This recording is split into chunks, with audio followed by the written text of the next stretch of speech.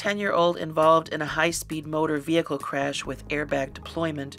He was an unrestrained front seat passenger, now having neck pain and difficulty breathing.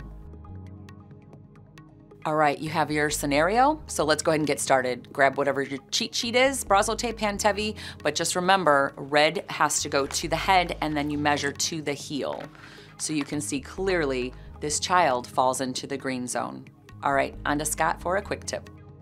So when it comes to spinal cord injuries, if you're taking any sort of a trauma test, or more importantly in real life, should you memorize C1 you get this, T2 you get this, L3 you get this, S4 you get this? The answer is absolutely not. Because in real life you have way too much to remember. So if that's way too much to remember, when it comes to trauma, most importantly, remember nothing else. C3, C4, C5.